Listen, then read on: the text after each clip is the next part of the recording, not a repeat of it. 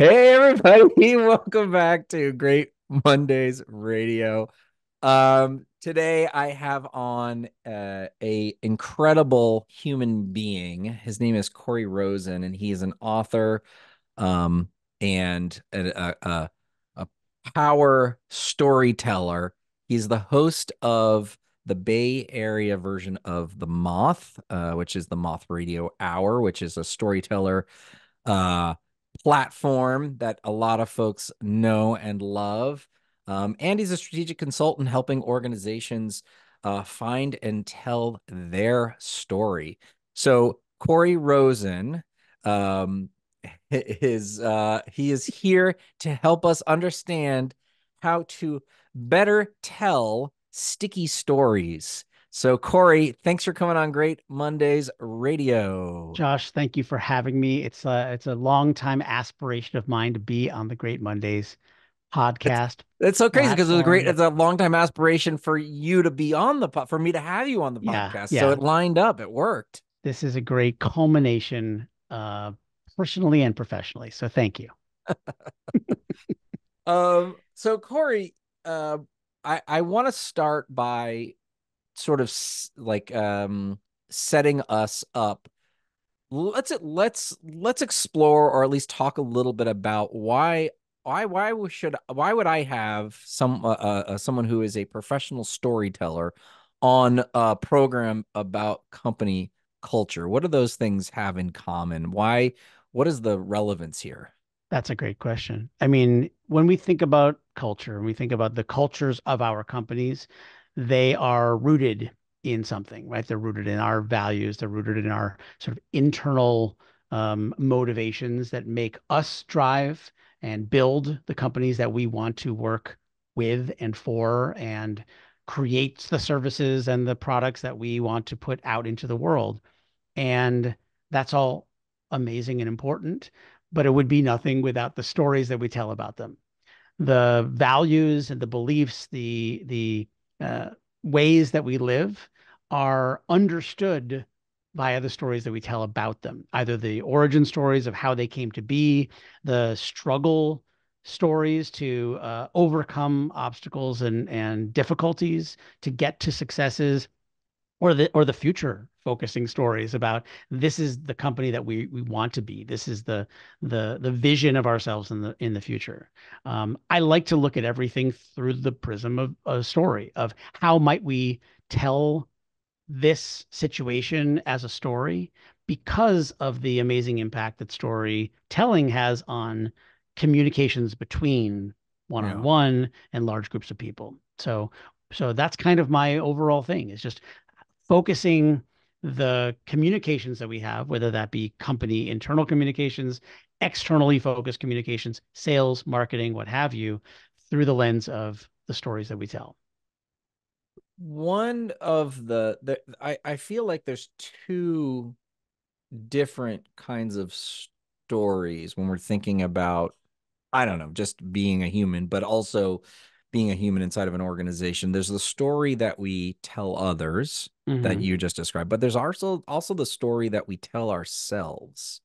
And having done this kind of culture work for a long time, to me, it's like the first place we have to start is the story that, and we can either say tell ourselves individually, but tell ourselves as an organization almost. There's kind of this duality of like, I have to understand it for myself before I can communicate it with somebody else. Are the Hmm. principles across, like, is it a similar activity, is it a similar benefit, like the one that like I have to go through this exercise of figuring out what the story is I understand before I tell it to somebody else? Are those the same principles, they're the same kinds of stories, or is there something that is different between those two? That's a good question. So do you mean when you're talking about the stories that we tell ourselves as a company, are you talking about like what's our mission? Like what's our purpose? Like that story? Or do you mean Well, I like mean, what are you I think fishing it's for? part of, I think the mission or the purpose, or I think those are elements of that story. But it's like, how do we understand? And I think it could work in, sort of a fractal nature. It's, how do I understand who I am? And it's the same question we have to ask about an organization ourselves before we can start go out and expressing that to the world.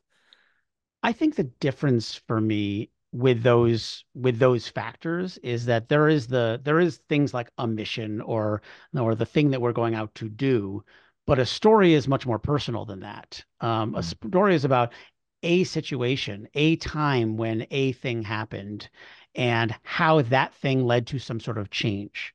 So big ideas inside of companies, whether that be the why we exist or the what we exist for or where we are going, can be said in very general terms that can be very forgettable. So you can take that same idea, but you can Mm. nutshell that into the time that this thing happened. And because of that, I decided or we discovered that our purpose was to be this. And that kind of a story version of that same idea is something that somebody can have their aha and their connection with you and say, you are who I want to work with. You are a company I want to support and endorse because not just that you say that you do these things, but you have the example, the narrative Yeah. kind of underbelly that justifies where you got. So, okay, so let's get into then what makes a sticky story. What makes a really great story? So the first thing that I'm hearing you say Yeah. is it has to be specific. It has to be about a particular moment or instance. Yep. Yeah. Something I love to tell people that are developing stories, either for themselves or for others, is a very core reminder that every story shouldn't be every story.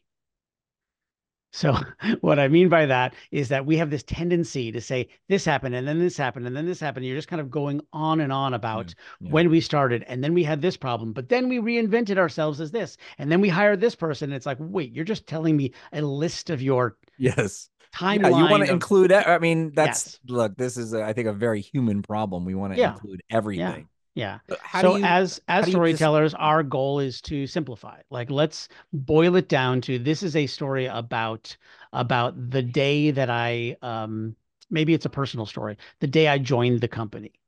What I was looking for, what I needed, and why I joined this company. So if this is like a personal story about the fulfillment that you got from this service, this product, mm, this object. Um, let me tell you a story. I'll tell you a personal story. So, I was hoping we would yeah, get one at least. yeah, at least. So, so I guess here's a personal mission of mine. So when I was young, I envisioned working in entertainment, working in television, film, theater, something like that. I was always very interested in that world, and I was really taken by the kinds of media that I was consuming myself. So my aspiration wasn't just to work in media, but to work for a company that I admired, that I liked. And so I made this list, this super list of every company that I would ever want to work for in my career. So I just made this giant list and I started going out to them to see if they would be interested in hiring somebody like me. The problem is I had no experience. I had no actual tangible like job work experience. The only real like jobs that I had were either like, odd jobs, mowing lawns, raking leaves. I was something called a rent a kid in my community where I grew up, which was a real thing that you can get a work permit and some guy would hire a bunch of kids to clean his attic. I don't know that that would fly today. Anyway, I had that, and I also had that I was whatever, a cashier at Burger King. That was my job experience. So why was Comedy Central or Jim Henson Productions or MTV, all the companies I was like applying for back in the 90s to work for, so I discovered that, a resume itself is a kind of creative act. Sure, it's a listing of what you've done, but it's also the story that you tell about those things. And so I took some swings on my first resume. Instead of writing Burger King, for example, as the company that I worked for, I said, well, I didn't get a check from Burger King. I got a check from the Kessler Group, a restaurateur in my hometown. And I changed my title because I would say welcome to Burger King. So I said I was a public relations associate. Seemed fitting. And then I just kind of went from there. I described all of the things that I did as implementing, implementing sales increase, whatever. I fluffed up my resume for things like asking, "Would you like a large Coke instead of a small Coke?" And when I finally got the job interview at all of these big companies, I'm sitting in New York City in these big offices of these legendary companies. And as I sat down behind the desk of each of these companies, I immediately said, I have to tell you something. And I owned up to the resume that got me in the door because I didn't want to be caught in my lie. And I explained to each of these people the fiction that I had spun on the resume. And every single one of them said, when can you start? So I look at my own sort of like journey into a creative realm and I guess as a storyteller Yeah. through that lens as like I guess I've been doing it all along. I guess Yeah. that I look at the kind of stories that we're saying to work at companies inside of the companies to justify the raise that we should get or whatever those things are can be best communicated through a narrative. So okay, so a great story is like you had it's communicated this idea of a sticky story. Yeah. So what makes for a sticky story, or Yeah. what is a sticky story? How Yeah. is it better than non-sticky or unsticky stories? Yeah. Why do I care about a Sure. sticky story? Well, let's go to the source. Let's talk about Dan and Chip Heath and Made to Stick and their definition of sticky stories has the success sort of matrix. Yeah, yeah. I think that works really well with brands. I think it also works really well with the stories that we tell inside of those brands. So let's just break them down. And I've also made a couple of little modifications, sorry, Dan, to this system because I think that every sticky story should be simple, we talked about, should be universal, which is one variation I've made on their thing. Universality in terms of like everybody can understand it. Even if it's not your story, we can relate to that. It's got a universal connection, right? It's concrete, like it's specific and detailed in its concreteness. Hmm. It's credible, right? And credibility is always a very funny one to me because credibility can come in two different, very important ways. Credibility could be from what you've said. Like the details of what you said, the concreteness of your storytelling can make it credible, but also the way that you say your message is Hmm. how you convey credibility. Hmm. I've heard plenty of people tell me something that is, for, as far as I know, a true story, but because they're so practiced in reciting this story that they're telling, it feels like a script and it doesn't feel real anymore. So there's a They sort got too of good at it. they get so good at it when we are so good at pitching our product that it feels like we've just memorized a script and it's a Mm, performance, mm, then we feel a distance from that person. So credibility is a fickle thing because it comes from being real and having the bones to back it up, but it yeah, also comes from how we say it. So sometimes credibility can come by messing up, by being human and by being vulnerable. yeah, yeah. We reveal our humanity and we go, "Oh, don't worry, the same thing happens to me all the time." That's great. And then just finishing out the Yeah. success, E is emotion. We so often in our storytelling tell what happens and how it was, but we don't talk about the why, the heart of it, the how we were changed by it, how we were affected by it, the why I should care. That it be a story, that it has an actual shape to it, a beginning, middle, end. And then the last S of success, if you've tracked along with this, is surprise.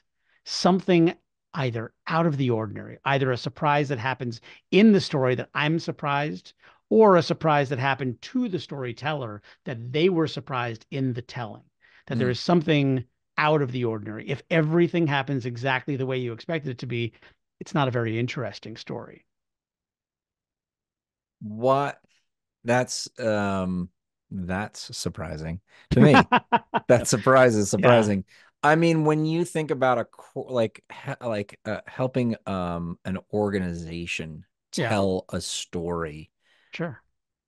I mean, I'm just like usually I guess I'm thinking about the gap between what an organization usually says and you're saying, well, it's got to be very specific and concrete and also have this surprise. I'm kind of incredulous that an organization could actually pull that off. Check off all those boxes. It feels Yeah, like yeah, too especially many. that you're like, and then because it's like I feel Yeah, like large organizations, they want to project control and they want to project, yeah, confidence and trust. yeah, And surprise, I think is doesn't have to be, but it can be often counterintuitive or sure. counter to that idea. So Yeah, I'm just wondering, if do you have an example of a story that an organization has told, you've helped an organization tell, or you've heard, doesn't have to be yeah, something that you actually did, but it worked in all of those capacities. yeah. Yeah, I've worked for a lot of different companies and worked with a lot of different companies, and you know, crisis management is the kind of situation where I could see this being a very real and needed um capacity, a skill or talent that the people inside the community need to understand and be able to communicate. Um, Dealing with layoffs, dealing with downsizing, dealing with, large scale change in organizations can have huge and devastating impacts on the people that work there, that have dedicated themselves, that feel in some way part of that family. Um, so here's a situation where there was an all hands meeting at a company that I was working with, and they had been through some really tough times. There were some slowdowns in work. There were some sort of looming difficulties in the economic landscape of the company. And rather than communicating sort of what was coming next in an email or some kind of an all hands thing, they called everybody together into a conference room to lay out the situation. This is a company that works in the film, animation, visual effects space. And the owners of the company are a husband and wife team who laid out for the company that there was a situation that they wanted to address. And it was just basically the health and future of the company. Um, Phil, who is, one of the owners of the company, um, explained that his wife, Jules, the other, the president of the company, had made him get a haircut because he had to go to a meeting in Los Angeles to basically pitch on a movie project that they wanted to get some hope, hopefully to get some work on, and he was feeling hopeless. He thought there's no way we're going to get hired on this movie. It was the beginning of the new wave of Jurassic Park movies, the Jurassic World franchise. And Phil had had some history with this. He had worked on some of the original movies, but now, time had moved on. He had felt sort of left behind by the industry in a sense. And he went into this meeting feeling defeated, but he looked good, at least because his wife told him to get a haircut. So he sits down in this meeting, and in through the door comes a documentary crew to film the meeting that was happening. So he thought he was going in for a job interview effectively, and they had called him in to offer him the job and to document it and make it part of the story of the movie that was happening. So, so in telling the company, now coming back to like the meeting, the setting of telling the company this, we're all sitting there thinking that the bottom has dropped out, that it's the worst thing that's going to happen, but rather it's like we have lived another day. The story that this company has unfortunately had to tell over and over again is never give up. There is no die. As long as you kind of live to see another day, we're in it for the art, for the passion. Yeah. And this is a company that's been around, 40 years now. And this is a radically difficult industry to stay involved in, but yet they've done this through sort of time and again, discovering that by being who they are, they're able to get through to the next um, level of success. And I just really respected the way that they communicated that to the company by doing it in person. Now, granted, this is happy news. So, sure, that's an Right. easier thing It's a than little bit, well, I the mean, inverse of that. yeah. But I've also experienced that too. I worked at a company. that had to lay everybody off. They could not make payroll. And they called everybody into to a conference room and explained it with tears in their eyes. So let's go back to those steps, those like sticky success steps. Is the news was that the company's closing, right? The universal relatable thing is that we are just like you. We are just as disappointed as you are. We're not doing this to you. We are affected by the change. We Hmm. are attached to the outcome of this change. So whether you're closing the whole company or you're closing a division of the company, being a human about it will affect the way that people are going to receive that news. Well, it makes me think of there's been a raft of um videos that founders put up on LinkedIn, and they're like either recording themselves laying people off or recording themselves after they've laid people off or whatever, and like tears in their eyes. And I've seen, you know, I didn't know what to think at first. I still kind of don't, but there's a lot of criticism around that. Like, uh-oh, it's Hmm. another founder, like, and it feels, I think the response has been it's, I don't know, inauthentic or something. I don't know, but it's like I agree, but like what is different here? Why are people having, and maybe they're, it's not meant to be the world, right? Maybe you're not meant to put it out on social media, but it's like and I don't know how the employees took it, but I feel like they're trying to be authentic. Maybe they're not pulling it off, or like I don't know. What is your assessment of them trying to be, or I don't know, put it out in the world? It just sounds. Yeah, that's an easy one. I think if it's performative in any sense, if it's performative one-on-one, if you feel like I'm, even if it's just a meeting between Yeah. us and it Yeah. feels like I'm whipping up emotion to look sad, you're going to smell the Yeah. lie and Yeah. you're not going to believe it. Yeah. If you're presenting as sensitive on a social media platform to show the world how sad you are, then the world's going to call BS. Okay. If you have a learning from that, if you're like, I'm a founder of a company and I just had to go through my worst nightmare, and I'm going to explain how I did it and why I did it and what I got from it or what I learned from it. And then it's a teaching to somebody else, not just a show of how woke and how sad and how whatever else I am. But if it's actually me passing on to other founders, to other business leaders, to other humans, Mm. that experience that I had, that's sticky to me. That's something that I want to hear and I want to know more about. And I will maybe even hopefully respect you for having done that and to see the process that you went through. So that should I find myself in that situation, I've learned from you. That's why I think failure stories are so interesting and people like them because we learn from the things that did not work. We learn from things that did work too. But I think acting the part of the sad, you know, Yeah. business Can leader smell is that. going to feel fake. Great. I'm glad you said Yeah. it's an easy one, because I was like, Yeah. well, I don't know. They're doing exactly what you just said that they should do. Yeah. But it's in the veracity, it's in the credibility, Yeah. right? So like there's a lot of different ways. I mean, I look at other kinds of performing arts. I mean, let's look at like stand-up comedy or sketch where like the concept that you're trying to present off is an illusion, right? Is that Yeah. you're just thinking of these things, Yeah. but you are doing the work. You're practicing for it.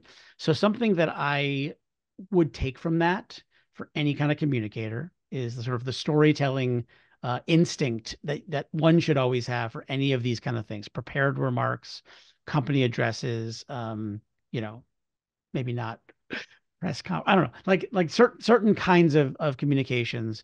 There's the script. There's the this is what I want to say. There's the talking points, and there's the presence of you giving that message.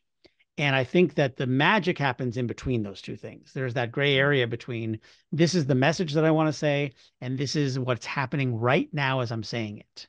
Mm-hmm. So that is, I think, where that credibility comes through, is that you've got to still be you. You've still got to be a person.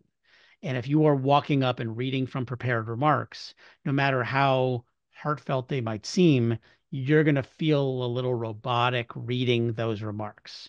You can write them to get them out of your system. And then I always recommend tell them, speak your story, Hmm. because it will come out a little different. It will come out maybe not as good. Maybe other things will come out better because they will be Yeah. true. Yeah. But I think that the way that we communicate and think like a storyteller, which is like you're at a dinner party telling people a story over, over the table, you're not going to read it from a prepared, No. document off your phone. You're going to tell them what happened. Yeah.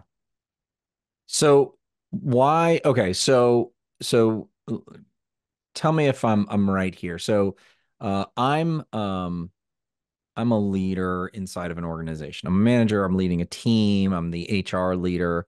The Hmm. reason that I want to learn how to tell a good story is because of the impact that it'll have, like the resonance, like that people will, going back to sticky, will remember it as opposed to, oh, that's just another thing that they said.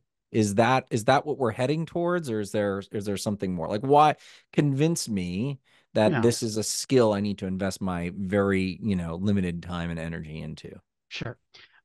Think of it this way. When you hear a story, when somebody tells you a story and you really like it, you're very likely to tell that story to somebody else. You're going to kind of pass that story. Oh, I heard this great story today about the way Corey lied on his resume to get a job at Jim Henson's, right? And you're going to retell that story, and the version of the story that you're going to retell is going to be probably you're going to get most of the facts and details that I communicated to you, but there's also going to be some gaps that maybe you're going to remember it the way that you remember it. Hmm. The image that played in your head, the version of the story that I told, the room that I was in, I didn't describe that well. So you pictured it probably very different than the way that I pictured it. So I think about these as storytelling skills. The ways that we can communicate to somebody else are so that we can help them retell our stories to somebody else. So if I'm selling a product to you and you've got to go for approval to the department leader or the area manager that's going to have to approve that, they're going to have to retell the story that you told. So Yeah. wherever you are in that chain, whether that be from a human resources perspective of this is why we're going to be implementing some change and having a story around it so I can understand it. Now, when I have to tell my direct reports about this, there's something behind it. There's a logic, there's a truth, there's an emotion, there's a credibility that is different than I'm just going to lay down some new rule that Yeah. everybody's going to bitch and moan about of like, oh, they're changing it again. I just got used to the last system. People will find a reason to not like change because that's what people do. Yeah. But if we think like storytellers a little bit. Think about what is the situation where this justified this, or this Hmm. motivates that, or in the sales example, this is a why. And I'm helping somebody else to do their job, to sell my product through to their boss to understand what that is. So it's through the repetition, it's through the practice of thinking as a storyteller, thinking in that frame of what is the story of this.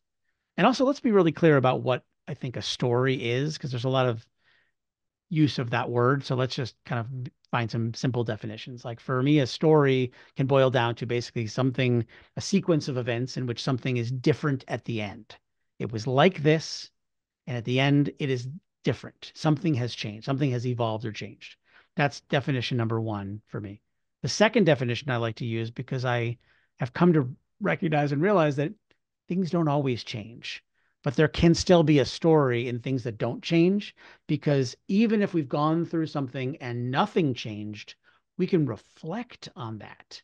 So having a moment of reflection and to look back at the thing and the absence of change can give us insight into an unchanging stasis. So for me, Well, you're especially with, you're go ahead, changed. You change you because of that change, reflection, right? you change. This thing happened and nothing changed at the end, but I changed through the experiencing of it, through the understanding of it, through the Yeah. living through it. Yeah. Yeah. Yeah. I think about culture in that way of you are acting a certain way, and it's not a hub and spoke. So it's not that there's going to be one leader that everybody this is partially sometimes how this happens, like the all hands leader stands up and says X, Y, and Z. But when we think about the modeling or we think about the behavior, it's not a hub and spoke model. It's not we're getting all of our information about how culture works, about the choices we make from one person. It's through our entire network. It's Mm, all the different people and the interactions that we have. And so when you're talking about a story that sticks in your head, that makes me remember why this thing has occurred, why this policy has changed, why we're going to sell this piece or we do it this way, you are able to transmit with higher fidelity the the symptom of the culture, the way that we choose to do things a little bit more regularly or clearly. You're able to yeah. do it in a more, and it's going to be able to transmit more. So it's almost as if it is a by adding a story to some type of decision, pronouncement, element, you're increasing the power and the reach of that communication, of that moment of culture, how we do things around here. I think so. And it doesn't also have to be big. The stories that affect the cultures of any company can be very private and very localized. Like you were saying, they don't have to be hub and spoke. It doesn't have to be just decreed from on high, Yeah. but the ways that cultures form inside of companies Yeah. that I think when they support the underlying, this is our big picture, this is our big purpose, and something is happening that we didn't even make happen, but it's showing that we live it. We walk the walk, we talk the talk, we do it all, that people are doing something on their own. So if we are a give back focused organization and without decreeing it, demanding it, and like forcing employees to do things, a group of employees got together to form to do a I don't know, a bike ride for a specific charity or specific cause, and they're riding for the company. They're doing something that represents the value of the company, and Mm-hmm. it's their own. It's like it's grown from inside. If your company is creative, and there's some kind of thing where employees are themselves meeting after hours and creating things together, and then at lunchtime having a show and tell and showing what Mm-hmm. they've made. It has nothing to do with the bottom line or the product. What they've done is they've shown we're a creative culture. We do creative things. Look at our own things. Let's Yeah. celebrate each other. Those are the kinds of stories also that help to sort of inflate those balloons from below, from inside the company, that make everybody proud to be part of that. So I also Yeah. really look at that as culture, fertilizer Yeah. is thinking about our why, our big picture, and understanding that sometimes we have to let go of control. We can't Yeah. make that culture grow. We have to Yeah. seed it and see what grows. Yeah.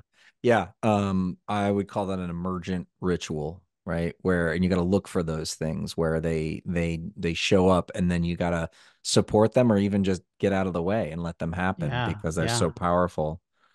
I think about yeah, the or I think about the one I would say more frequent than other type of story that an organization will tell that is often very powerful is the origin story of course. or the founder, right?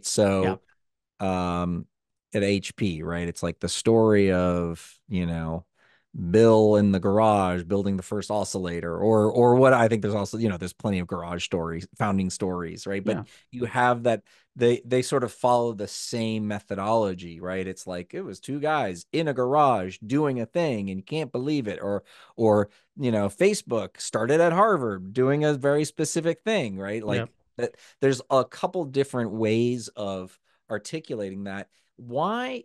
I mean, should uh maybe my question is, should every organization at least look at unearthing like an origin story? Is that gonna be fertile ground for, like their why.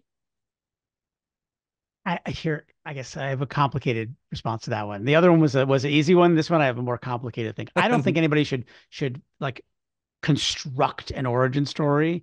Again, to the credibility tip, if your origin story feels contrived and feels constructed, Yeah, no, no, thank you. yeah, I don't want to yeah, hear that origin yeah, story. yeah, yeah, If yeah, your yeah. story has surprise, has has something I actually heard a great origin story yesterday, and unfortunately, I don't remember the name of the company, so I'm gonna apologize to this company, but they're a company that specializes in data. They're a data sort of harnessing, collecting organization specifically around fluid dynamics, right? Like think about wind and the vector of wind, the speed of wind, things like that. They do a lot of their work with stadiums, say Major League Baseball stadiums, in which wind is a factor, right? Like you can crush your home run ball, but the wind can knock it back 30 feet, and all of a sudden it's not a home run. Now it's caught on the warning track because of the wind in the stadium. And you probably watched, Major League Baseball games where they're talking about that. Well, the flags are blowing like this, so that means that the ball is likely to go into center field or whatever, that kind of thing.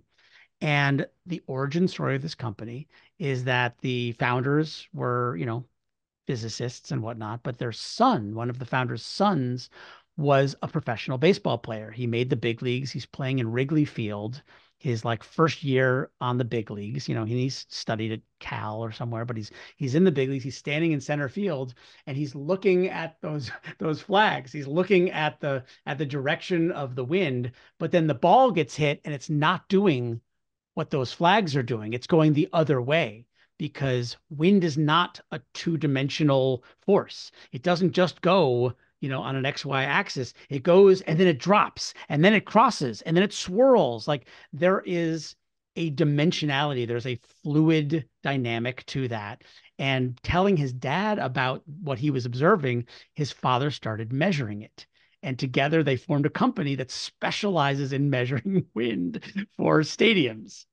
So, like, that's a pretty cool Yeah, origin story because it comes from a person doing a thing that's interesting and observing something about life that is actually interesting. Like, how can we measure that? How can we communicate that? And then how could teams use that data? How could stadiums? How could broadcasters? You can think about a lot of different applications of yeah, um, that information, but their origin comes from a person doing a thing. yeah. A person doing a thing. Yeah, I mean that is, I think, essentially how we make that deliver on that universality. Yeah. Like the specific universality of, oh, I get that. Like I Yeah. feel that. Yeah. I could imagine being that person, right? We often put ourselves in the hero's position, right? Like Yeah. of Yeah. it's like, oh yeah, I could have done that, maybe, false or Totally. not, but it's like I get it. I have empathy for that person. I get what that is.